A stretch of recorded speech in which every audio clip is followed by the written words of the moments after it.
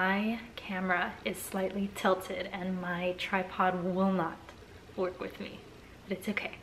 Today I'm gonna do something that I've been avoiding for over half a year. I'm going to stain this recliner with black leather dye. I like this recliner. This is kind of like, my idea is for this to be like my reading chair, but I just not the biggest fan of this shade of brown. It's too red.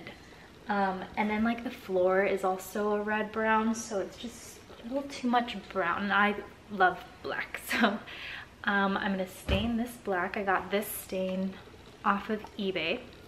So this is the dye. And then after you put the dye, and I'm hoping this is enough. If it's not, I can just buy more. This is only like $8. Then you put this, and this is like what seals the dye so it doesn't like come off. So there's a lot of surface to cover, especially with it being a recliner, because this obviously extends out. But I don't know if I want this to be its like permanent place. I don't like reading in this corner because I really prefer to read next to a window. So I'm trying to decide if I want to rearrange the living room. But today I'm going to start with this leather dye. I thought I would do it before I redo my nails because this could ruin them, even though I should probably wear gloves. But I'm very excited to do this. I'm nervous because I don't want to mess up, because this is, it's a real leather couch. But I would rather have a black couch than this red brown. So we're just gonna do it, and hopefully it turns out okay. This came with a little tiny, it came with this little fluff ball, because I think this is more meant, or this is meant to apply to like shoes or something small where you're just like adding some black dye back into something. But I have seen people cover like car seats with this and larger items, but I don't think this would take me forever to use this on there. So I'm gonna look up, I'm thinking like a little cotton towel or a piece of a towel. I might cut one up, and I'm gonna also like wipe this off and make sure it's like clean first, but that's what we're gonna do today. The smart thing to do would probably be to put something under this thing, but I'm not gonna do that because I don't wanna have to lift this. And another smart thing to do would be to test this on an area that you can't see very well. Like, I'm not gonna start on the most visible part of the couch. I think I might do a little test on the back. But I mean, there's no reason why this shouldn't work. If anything, I'm just worried I don't have enough dye, because I think I was picturing this bottle like a lot larger when I bought it like a year ago, half a year ago. So I'm so nervous. I want this to be black, but I don't want to mess it up. I've been procrastinating. I'm just gonna do it.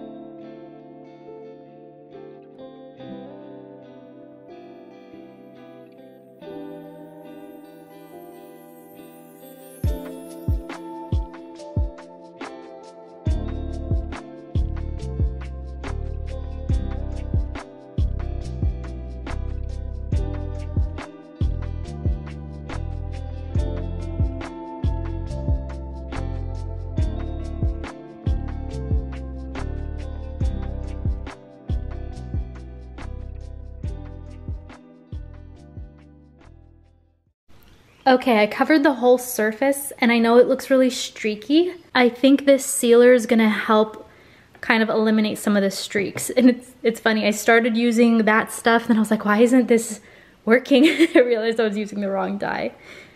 So I have very little dye left and the back of the seat is not, I haven't dyed that yet. So I am gonna have to buy another bottle.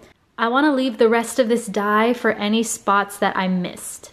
It's very overcast right now and the lighting in here, even though I have a lot of lights on, I can't see everything really well. So I'm afraid of sealing it and then realizing that there are spots that I missed. So I'm gonna wait. And I'm hoping the sun will come out so that I can see a little bit better, but it looks so much cooler black and it'll look better once the streaks are gone. But I did realize that using this thing actually helped a lot. I wish this was just larger, and I'm sure they sell larger little puff balls like that, but the paper towel cloth did not work very well. And then I have just like a little piece of cotton cloth and it was working, it works pretty well, but that thing for some reason just really seems to saturate the dye. So I'm gonna leave it for now and see if there are any spots that I missed.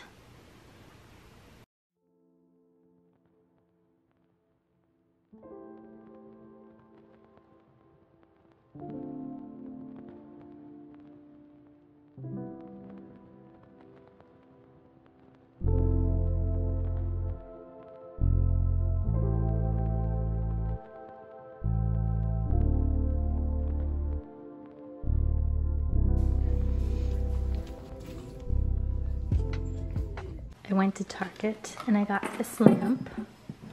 It was on sale, half off, and I wanted this when it was, before it was discounted, and then I saw that it was discounted the other day and I didn't get it, and I was like, you know what, let me go get it and I can always return it. It was the last one and you could tell someone was hiding it because it was like behind other things, but I got it. So we'll see if I like this. And then I got the next book. This is not the book I'm like super excited to read. Like I had another book in mind to get. Today I realized I'm gonna end up getting this book eventually anyway, even though it's not like the next book I wanted to read. And so I got it, and I want to read it while the story's still fresh in my mind instead of reading it further down the road and I forgot. So got this.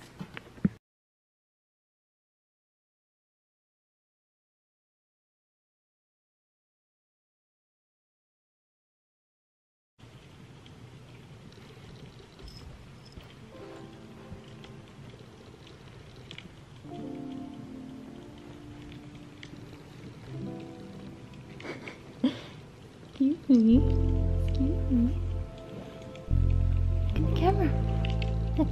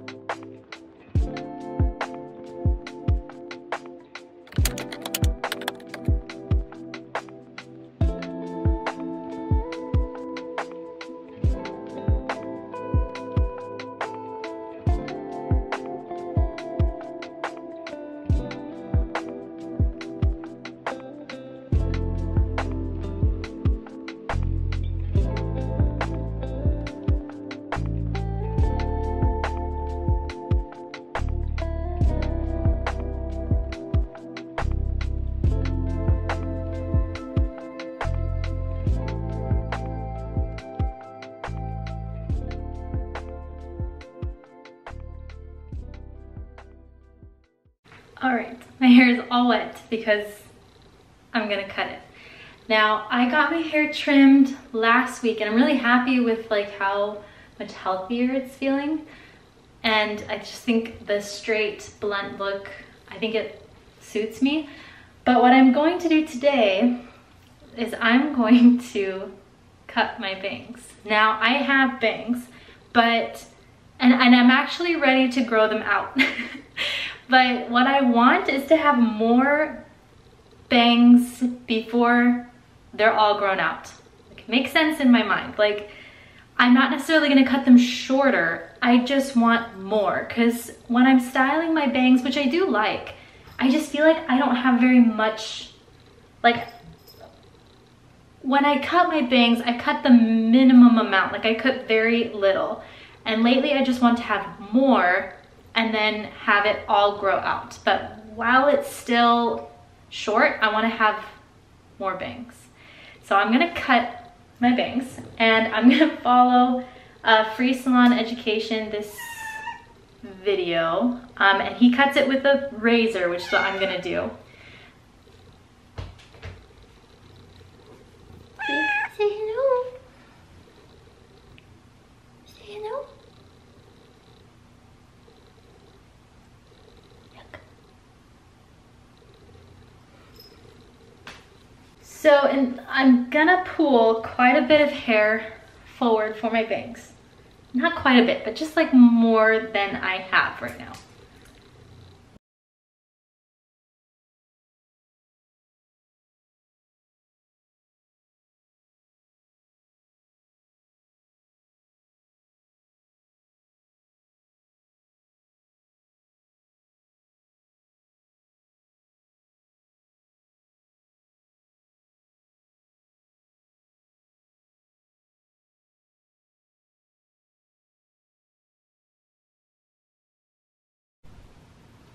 Okay, so this is how much I had already. This is how much I already have. So I'm not pulling a ton forward. It looks like a lot when I parted it. Like, that looks pretty far back, but when I look at how much I actually pulled, it's not very much. So what I'm gonna do, I'm gonna follow his video, is he brings all the hair forward, and he twists it to the left. Look really funny here.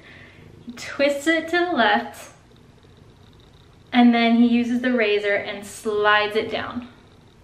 And this is for side bangs. Like, I just want, because I've been wearing my bangs to the side, and I just want more bangs. So I'm gonna watch this video one more time, and then I'm gonna slice it. Okay, I've watched this video like 20 times. He twists it to the left, and that would be if you want your bangs to slide to the right. And he did it over, an over twist. And then he took his razor and he starts up here, and then he just slides it down. And I'm gonna do it. Okay, I'm gonna start low because I can always go higher, but I'm gonna start at like my eye level.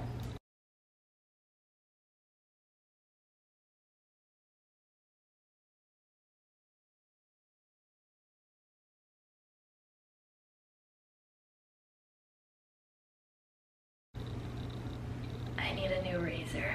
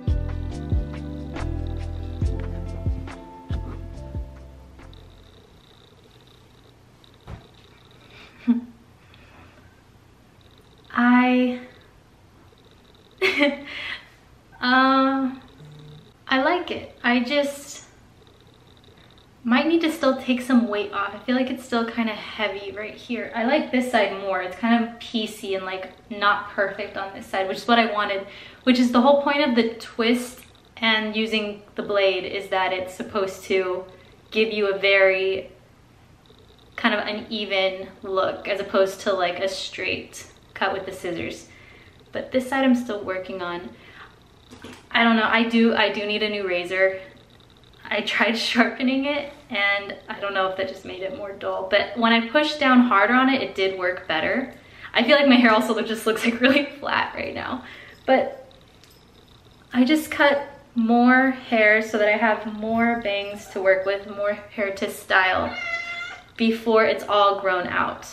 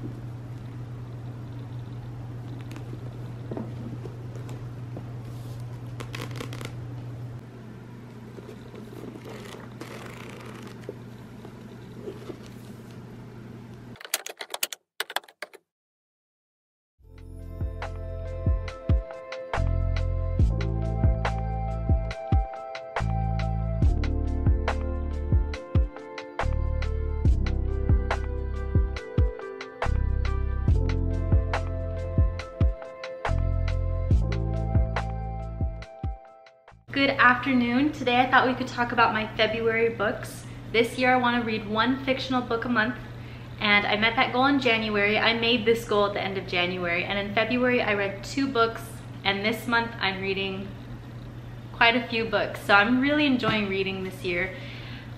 I have too many books on my reading list. I went to Barnes & Noble yesterday and they didn't have a book that I really wanted. The books that I read in February were The Girl on the Train and A Court of Mist and Fury. So Girl on the Train, I started this last summer and I just couldn't get into it. I really wanted to read this book because I really liked the movie, and it was the kind of movie that you watch and you really wish you'd read the book first. So I knew I wanted to read the book even though I already know what happens, because usually I'll watch the movie and be like, well, it's too late, I don't want to read the book. But I bought the book, I started, I probably got like 2 or 3 chapters in and stopped. Last summer I bought books and just could not get into them. But I finished it in February. I read like most of it in February and I really liked it. It was very similar to the movie. The movie is based in the US, this is based in the UK, so there were some differences. And I did feel, and I could be wrong, it's been a while since I've seen the movie, but I feel like the book villainized Anna a lot more than the movie. Like in the book I was like, oh, she's kind of a terrible person.